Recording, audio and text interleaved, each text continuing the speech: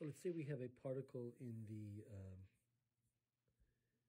constrained to live between 0 and L, and at t equals 0, the wave function is, of course, it's 0 outside of the well, but let's make it C in the region greater than a third. So let's do L over 3 and less than 2L over 3. So if we plot this psi of x and 0, then we have a function that looks like this. This is 0, this is L. We have L over 2, this is L over 3 and 2L over 3. And so let's say that's C. C is, let's say it's a real number.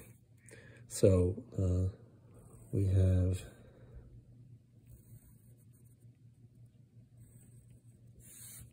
that. So let's say we want to ask, first of all, let's find what C is. All right, so C is equal to, and then let's ask what possible values of energy, En, are possible if we make a measurement of the energy on this system. So first we have to normalize. So we know that C modulo squared, but that's just C squared because I made C real. So L over 3 to 2L over 3, right?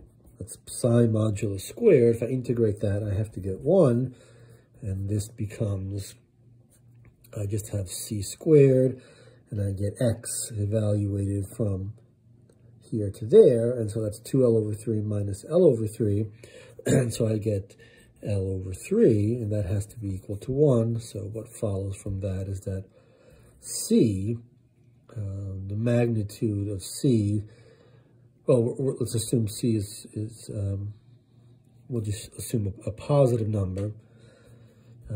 Anyway, the magnitude of C, when we solve for this, is equal to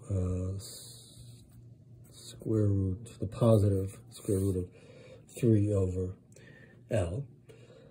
And so we have psi of x and 0 is equal to root 3 over L.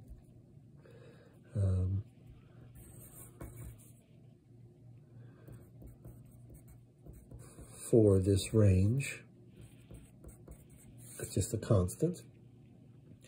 And then we can ask, what are the values of energy that you can obtain in a measurement?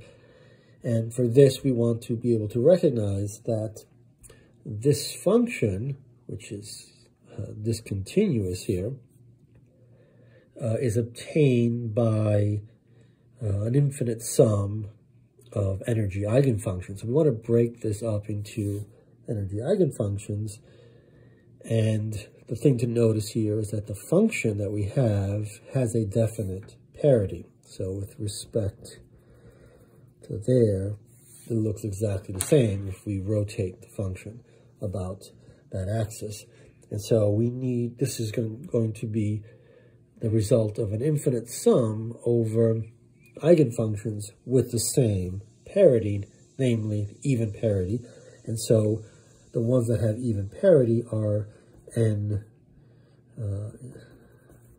odd. And so in a measurement, you'll get an odd n as the energy, and we could evaluate that and see how big each Cn is and take the modulo squared if we wanted the weight or the probability of finding that value of energy, but n would have to be odd.